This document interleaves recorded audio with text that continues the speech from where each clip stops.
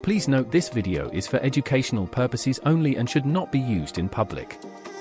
In a previous video, I have been using Aircrack-ng to perform aero dump techniques to sniff the air, watching devices as they connect to a specific BSS ID and channel. Also, as shown, we use de-auth attacks to capture packets from a user as they reconnect to the Wi-Fi, a common technique with the Aircrack suite. To start Wifite, you can either visit the menus at the top or just type it in the CLI.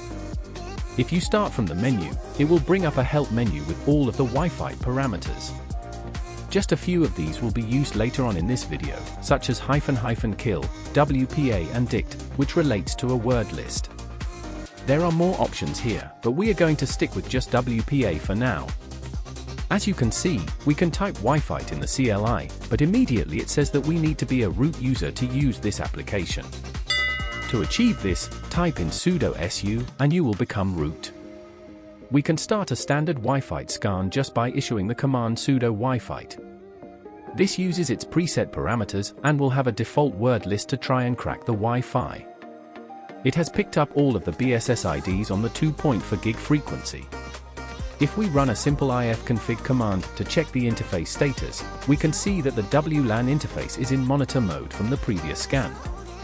So we are going to start fresh and stop the HOME process, then start Wifite again. The wireless network has reappeared, letting us know we are good to go. This time round, with the Wifite command, we are going to include some extra parameters. The --WPA is for only scanning WPA wireless LANs.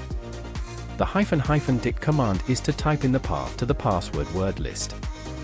You can use the default here, or your own word list. The --kill command is to remove any other processes that may interfere with Wifite. Press enter and Wifite will run the various Python scripts and capture the ESSIDs using WPA.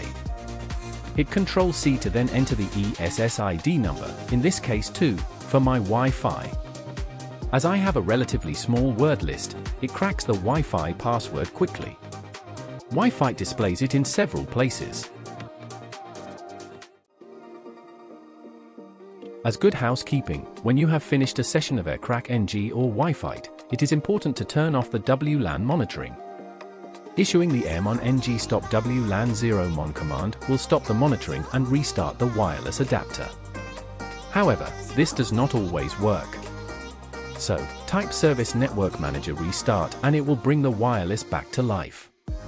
If config shows that the WLAN 0 mon has gone and WLAN 0 is back on the network with its IP address. Thank you for watching this short video on how to use Wifite to crack your Wi-Fi.